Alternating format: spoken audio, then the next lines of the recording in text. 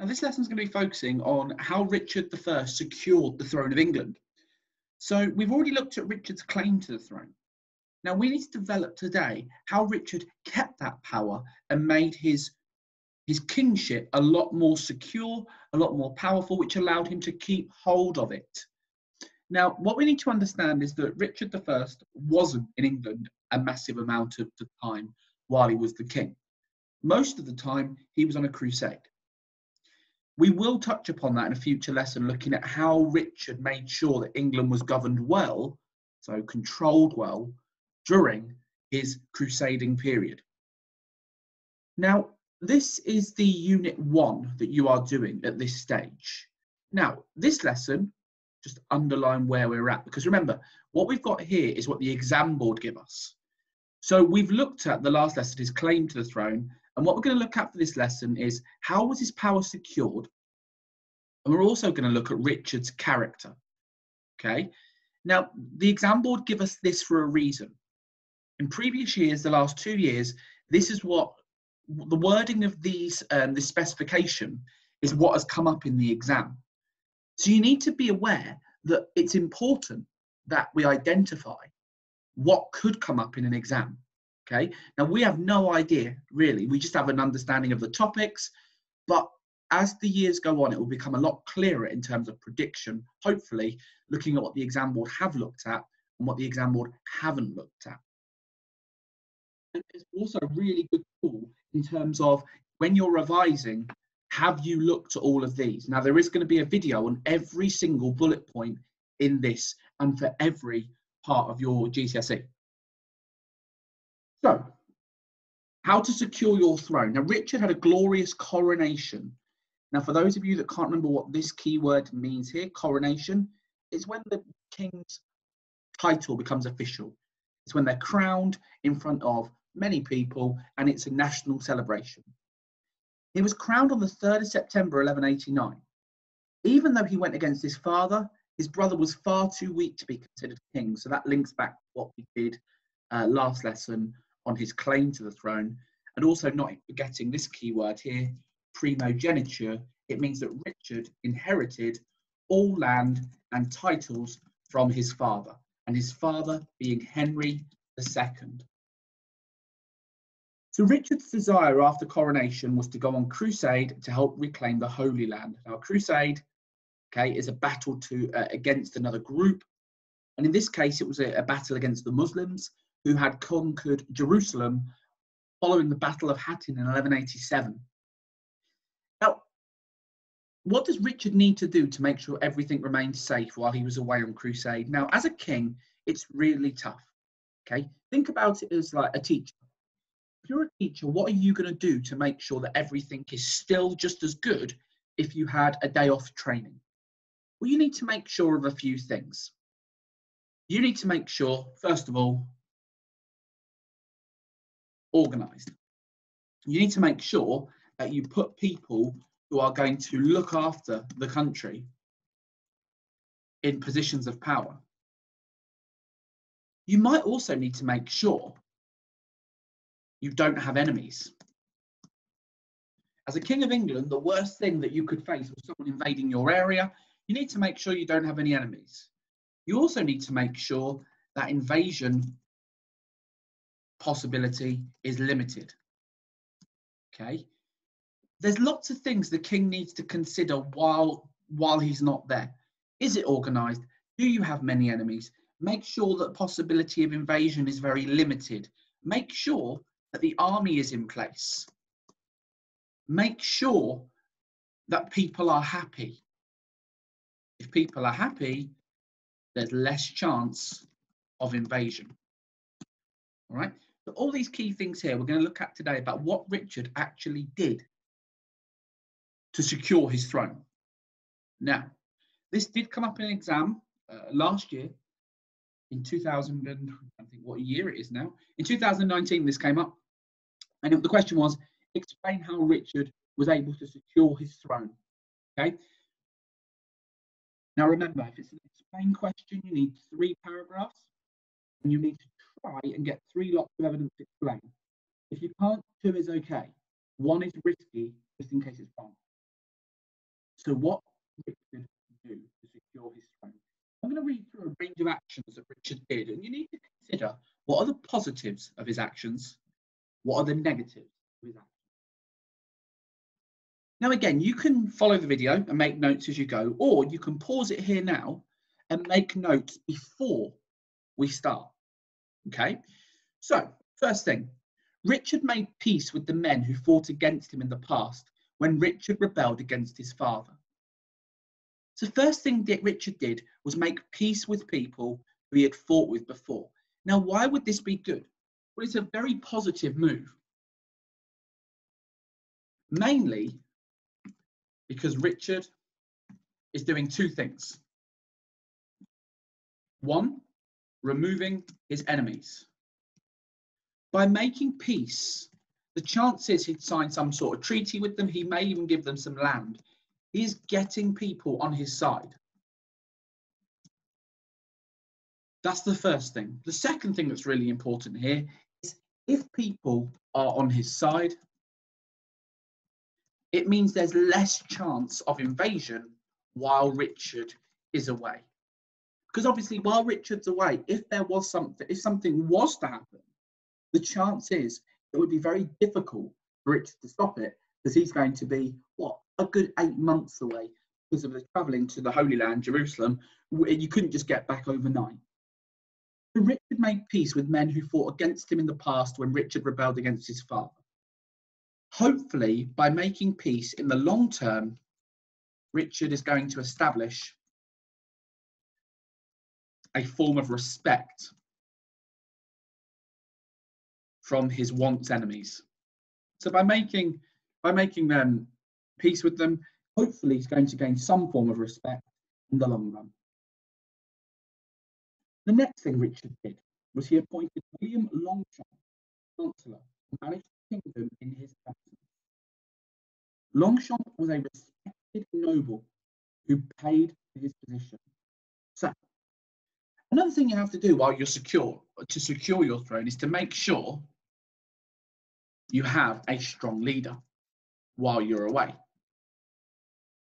Now, this is important. Now, William Longchamp, there's two arguments to this. Longchamp was a respected noble. Now, why is this good?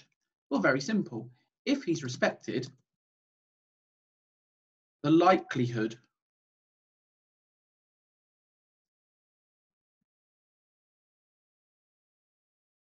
the possibility of invasion is much lower. People will listen.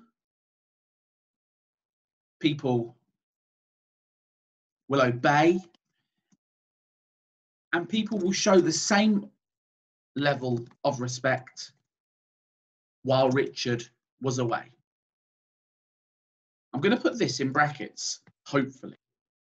And there's a reason for this.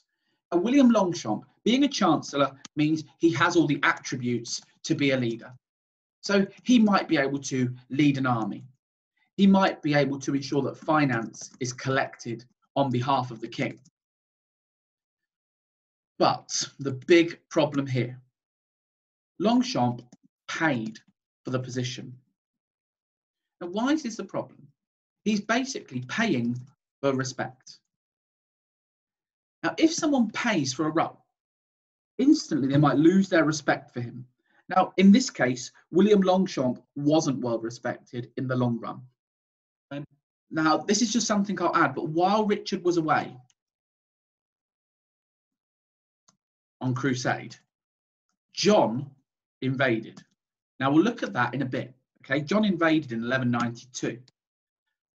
During this time, Longchamp was removed as he was disliked by so many people. So it's all well and good having a respected noble, but the problem was Longchamp got his position through money, not actual respect. Now, the next thing here, Richard appointed his half-brother, Geoffrey, Archbishop of York. Clerics could not become the King of England.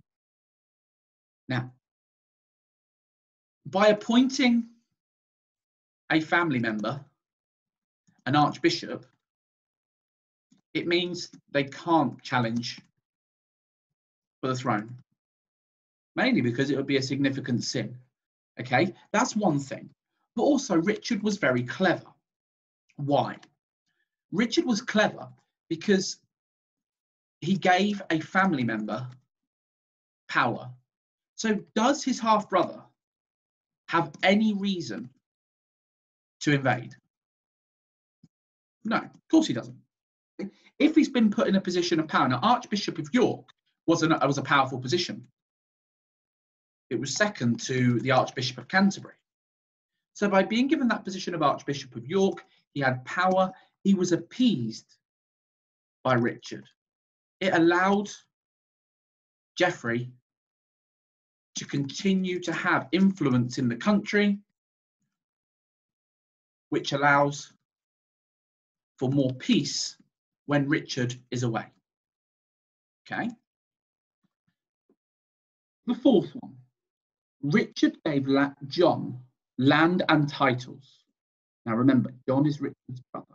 If anything, John is Richard's biggest threat. And I'm going to add that there.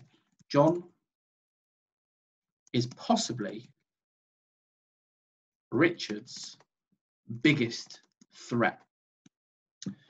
Richard made John Count of Mortain in Normandy, an area which would have plenty of land and give John power. He did not give John any control of castles, as they could be used in rebellion. Now, once again, this shows that Richard was very clever. He gave John something that for most of his life, he never had. And what was that? Land and power. By giving John this land, it means that John is occupied somewhere else while Richard is away. That's really, really clever. By making him a Count of Mortain, it gives him some power, it gives him some respect. He didn't want John to go against him, so Richard knew that John could have been a threat. So by giving him power, it could and should lead to peace while Richard is on a crusade. On top of this, Richard was also very clever by not allowing John any castles. Now, we might look at castles today and think, well, what's the big deal? But castles were the main force behind warfare in this time period.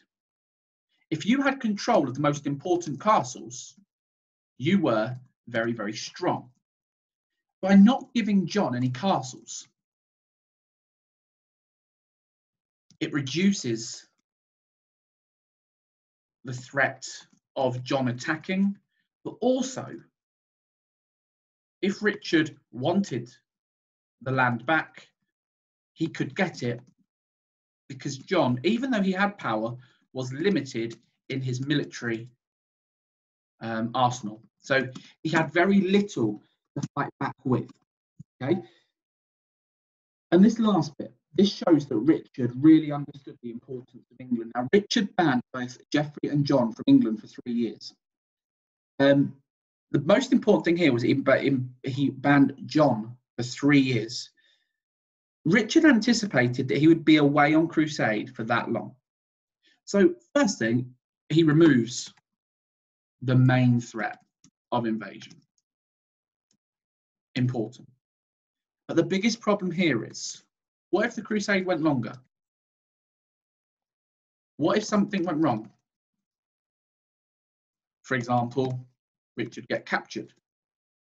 Spoiler. Okay, that's something that Richard may not have considered.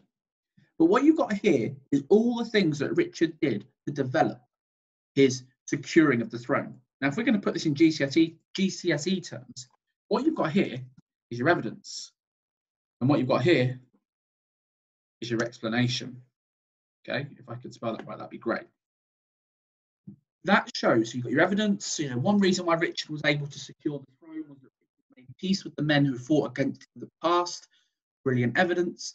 This helped him secure the throne because He's removing his enemies, which would lead to peace.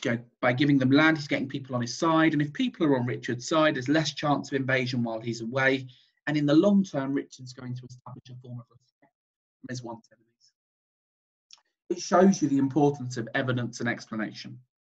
Okay, so if we just go back to what we've been doing for this lesson, evaluate how Richard secured the throne. We've got that right there. That is how Richard secured the throne. Now, the next thing you need to look at is Richard's character. Okay? And we need to also, you can also say that Richard secured the throne because of his character. You can also say he claimed the throne because of his character. Now, this is a source from first-hand account from the time of Richard's throne.